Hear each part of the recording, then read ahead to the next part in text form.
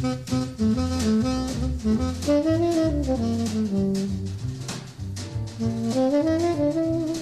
my name is Kristen Costa and I'm the curator here at NRF. Here today we're going to show you an exciting new addition to our collection. In December of 2019 we received a large gift from Shangri-La, Doris Duke's Hawaiian home, of her fashion collection, and here we are in our textile storage.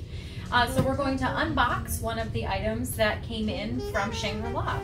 It's very exciting because it is a 1938 piece, which adds to our collection here at Rough Point in a really significant way because we do not have a lot of early clothes of Doris's here in the collection at present.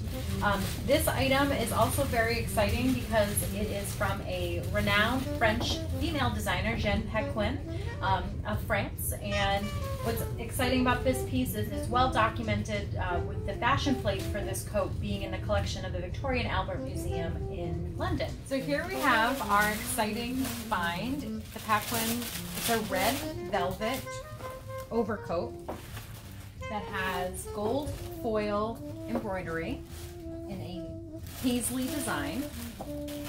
And then this would have gone with a red underdress that we don't think we have yet, although we're still looking for it. And this is very heavy, and the embroidery is in amazing condition. And the other really exciting thing is there is a label. And that's also a nice way to be able to date the piece, so we know it's from the winter of 1938 collection. Currently we have not found an image of Doris Duke wearing this outfit, but we're still looking.